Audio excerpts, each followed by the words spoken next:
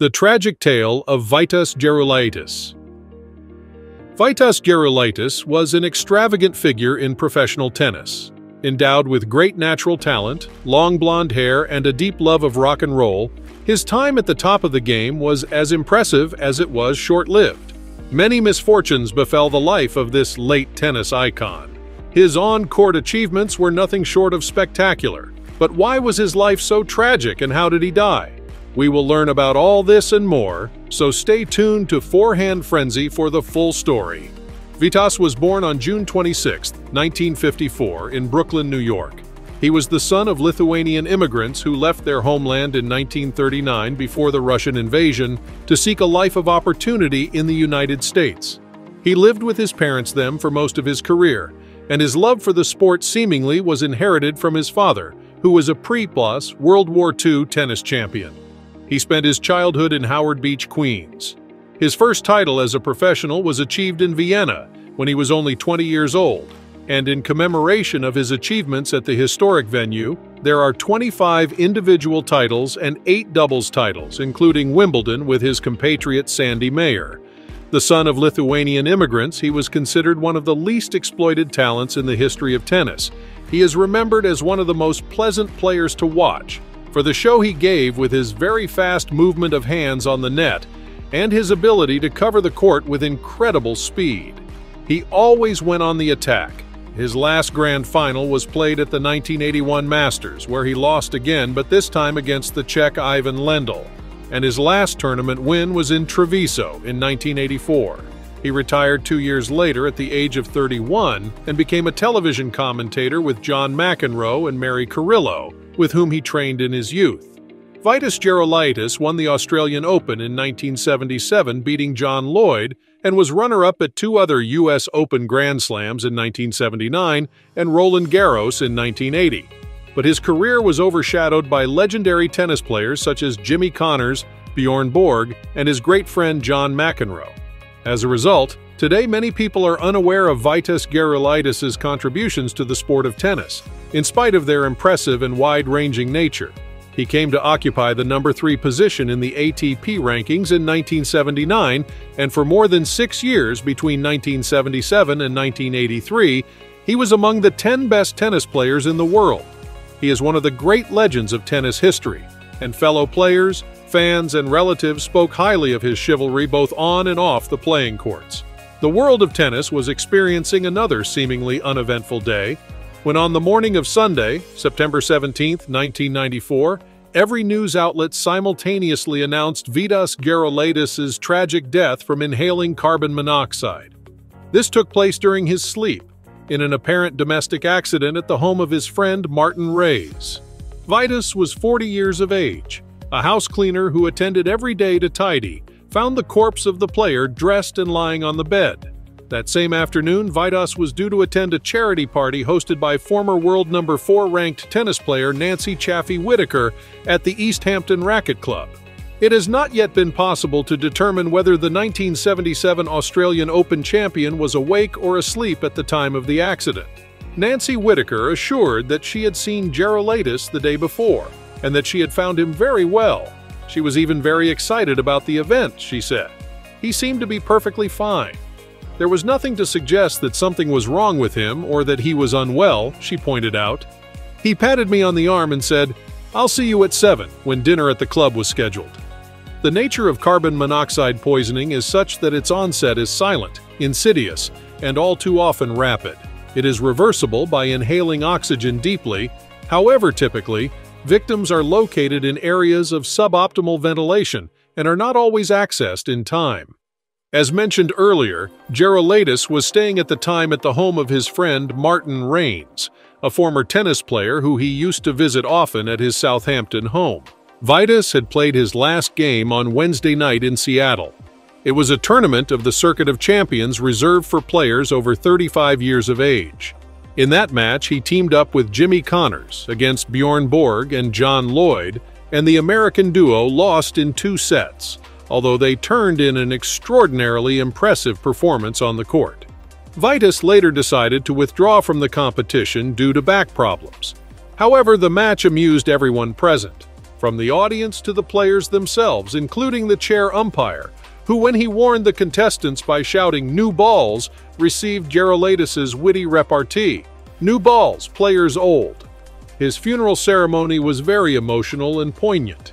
His close family members received innumerable expressions of condolences for the death of Gerulaitis. Many tennis professionals offered emotional tributes to the player, and in various matches, whether hard courts, grass, or clay, the minute of silence was observed for several weeks after his death as a mark of respect.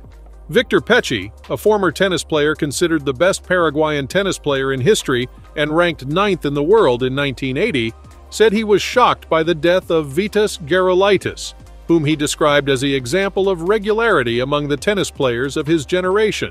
While Gerulaitis did not have a dedicated training schedule at the time of his passing, he faced everything very seriously and remained high up in the rankings because he was very rigorous in his performance, he declared. He made his movements mechanical to a very high degree of perfection, almost automating his service action, in addition to having prodigious and fast legs, and these attributes made him capable of reaching even difficult balls, he commented. Pecci also said that Gerulaitis was a great friend with whom he shared pleasant moments when they struggled to progress through the rounds of various international competitions.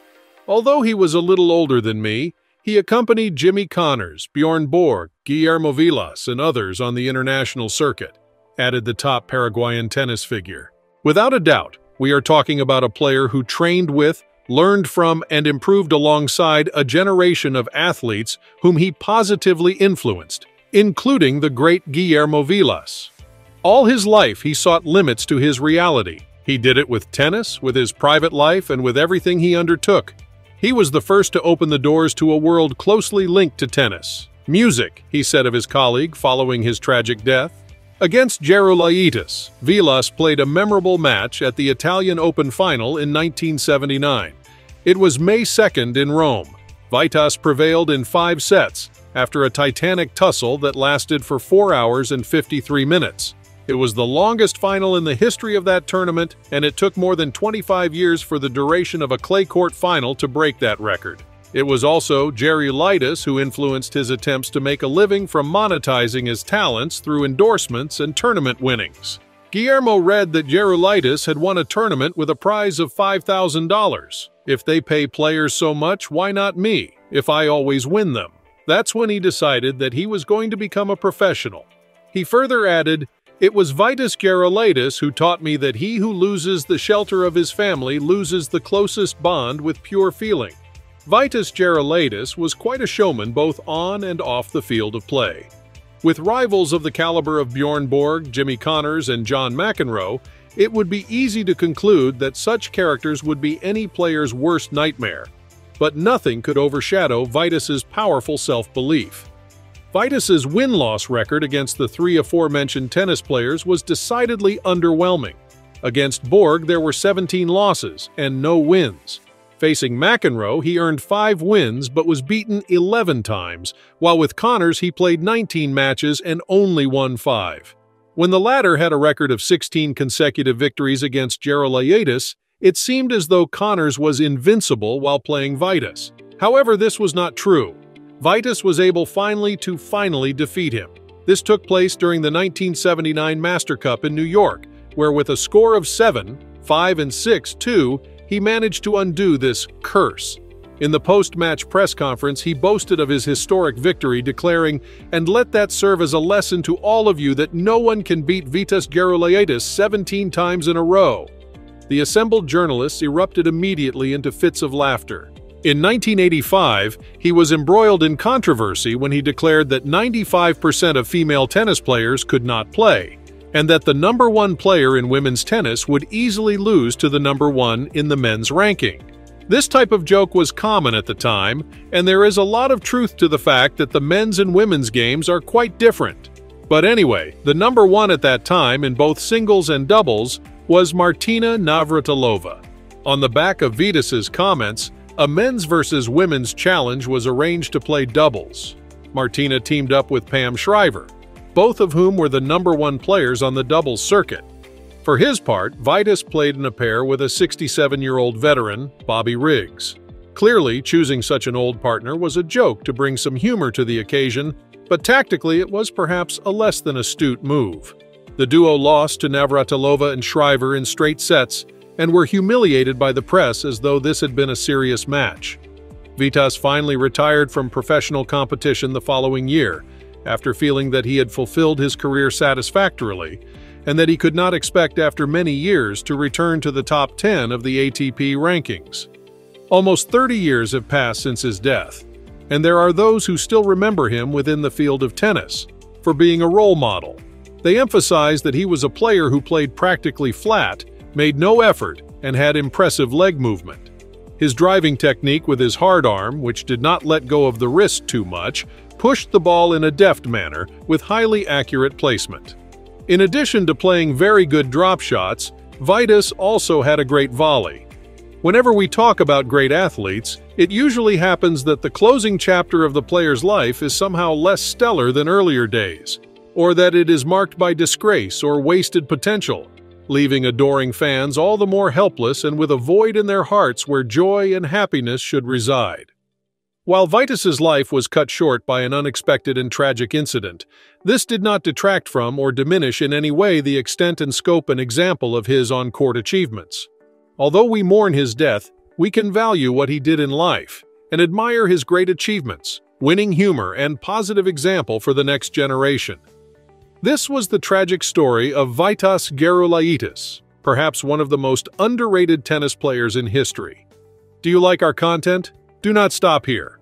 By subscribing to our YouTube channel, you can access all the latest and greatest news in the world of tennis. Have a look around our channel and watch some of the amazing videos on offer. There's something for everyone, so get browsing and feel free to like your favorite video and subscribe immediately. See you in the next video.